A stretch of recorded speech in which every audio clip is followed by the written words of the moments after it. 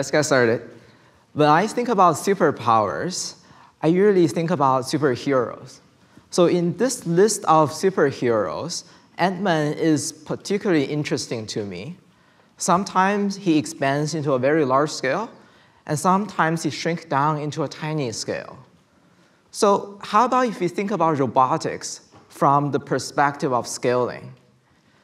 Now, if I talk about robots to people, most often people think about larger scale robots, legged robots, humanoid robots, or even trains or airplanes.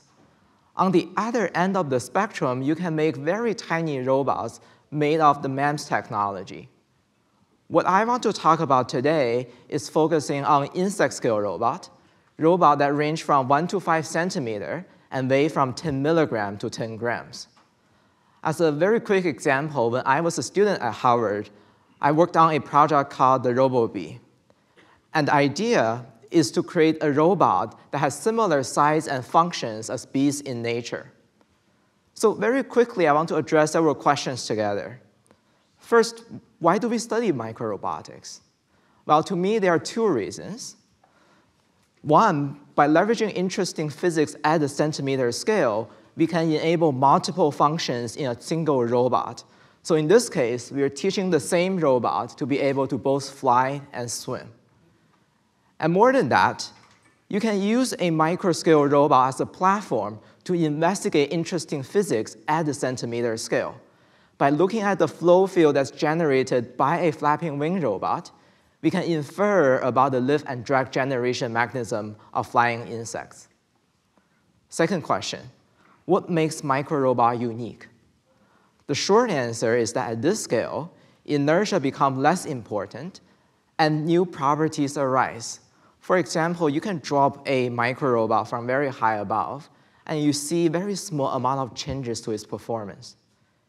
And more than that, you can play with surface effects. In this case, we are trying to teach the same microscale robot to be able to work on land, leverage surface tension forces so it can swim on the surface of water, but also it can change the surface tension forces so it can sink underwater when it wants to. So now I recommend you to pay attention to a side view of that video. The robot completely submerged underwater, and then it will climb an incline to return back onto land. I would argue that this is, again, very challenging, if not impossible, for larger scale robot. Again, just by thinking about surface forces. And also, microrobots are fast.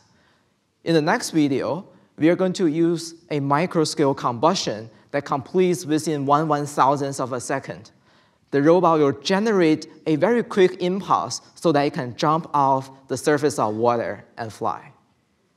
So the next question is, what are potential applications of microrobot? Well, in the short term, I can think about a lot of them. I can strap a tiny camera on top of this legged robot and teach this robot to climb inside of a turbine engine and look for cracks. In the longer term, we are thinking about using a large number of microrobots and deploy them in realistic situations. So far, all of the microrobots I've shown you are highly agile and resilient.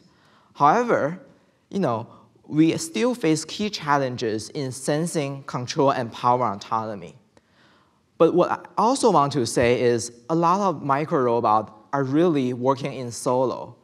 We are also trying to address key challenges in making a lot of them and allowing them to robustly interact with the environment. So we look into another field for inspiration, which is soft robotics.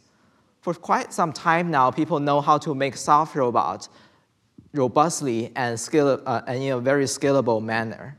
And we have new tools for controlling and powering the soft robot. But soft robots have their own challenges.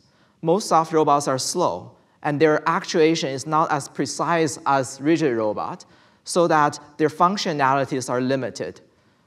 So in our lab, we aim to address key challenges in both fields by looking at a new direction, which is microscale robot powered by soft artificial muscles. So let me show you how it works. Here, we incorporate a microscale soft actuator in a flapping wing robot. And as you can see, this actuator is elongating and contracting to drive a pair of flapping wings. And this actuator operates at up to 500 Hertz. And for the first time, we are able to demonstrate that the soft-driven robot is able to lift off. And you can see the soft actuator, again, is elongating and contracting just like real muscles. Now, to demonstrate the flight capability of soft actuated robot, we put 4 of those units together. Our lab specializes in designing not only building the robot, also creating the flight controllers. So now I'm showing you a real-time flight performed by this robot. It flies so stably that it feels like this robot is just staying at a particular set point. All right, so soft robot can fly, but the key answer I want to get to today is what is its superpower? The first thing that comes in mind is, well, soft robots are robust.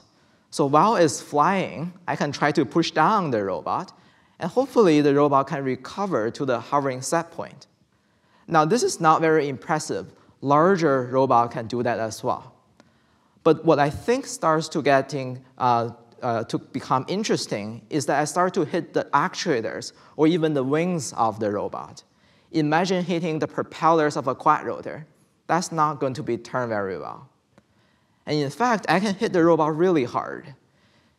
And in this case, the robot is hit so hard that it's not going to be able to recover. But the robot simply bounces on the floor, and then it will recover to the hovering set point. Very difficult for larger scale robots, but very easy for insect and small scale robots. And in fact, we can push this one step further. How about trying to fly in very cluttered environment, trying to land on a cactus? How about cutting parts of the wing off or piercing the actuators with needles? We have came up with a new class of robust soft actuators. So even if the actuators are pierced or burned, or even if we cut out part of the wings, the robot can still hover. I would argue that this is a level of resilience that's unachieved in existing rigid robots. And finally, robots are agile. In this case, we are trying to demonstrate this robot can perform a somersault. And in fact, this is so fast to be seen, so we can play the same video in a slow down time. So again, due to the shrinking inertia, this robot can perform a somersault within 0.15 seconds. This is the fastest somersault that any aerial robot can do. Again, just as a consequence of shrinking down in scale. And finally, we are taking inspirations from nature. Fireflies are amazing animals. When they fly, they shine out light. So we thought, let's demonstrate similar functions in our small robot. We put electroluminescent particles in the soft actuator, so when they fly, they can also shine out light. So now we can just track the flight of our robot with a couple of iPhones. And what are we thinking about those robots in the future? One thing that we are trying to push for is to put tiny circuitry on board and tiny energy sources on board. So hopefully one day, those robots can fly outside of our labs. And my students are trying to command a lot of robots to fly together. So we are exploring 3D printing techniques so we can make a lot of them more consistently. About a few months ago, my students have been able to fly 2 robots together. And that while they're flying, they're collectively carrying a payload. Now, if you zoom into that video, you're going to see that my students have so much fun that they put our lab name on it. So we are the Soft and Micro Robotics Lab here in MIT. So we are doing a lot of fun work in our lab. What do?